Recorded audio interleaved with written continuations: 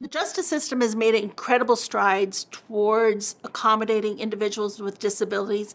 Let's just take the getting in the door, the accessibility component of it. Prior to the ADA, particularly in state courts, accessibility was a real issue. And in fact, one of the cases, the case that the Supreme Court decided that the ADA applied to the state was actually a case involving accessibility to a courthouse.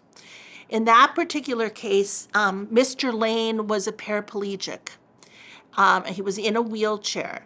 He had a misdemeanor charge, a criminal misdemeanor charge, very minor charge. But because the courthouse in this county in Tennessee didn't have an elevator, he had to crawl up using his hands 2 flights of stairs. His testimony is that the courthouse personnel just pointed at him and mocked him while he was doing this. After that, he refused to do it again. There was some evidence that the county sheriffs offered to carry him up, but that was a humiliating position to put him in, and he refused. So he brought a lawsuit against the Polk County, the county where the courthouse was, saying, you have to make this courthouse accessible.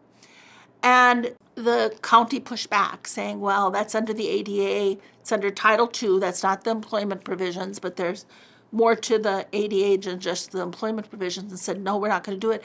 And it went up to the Supreme Court.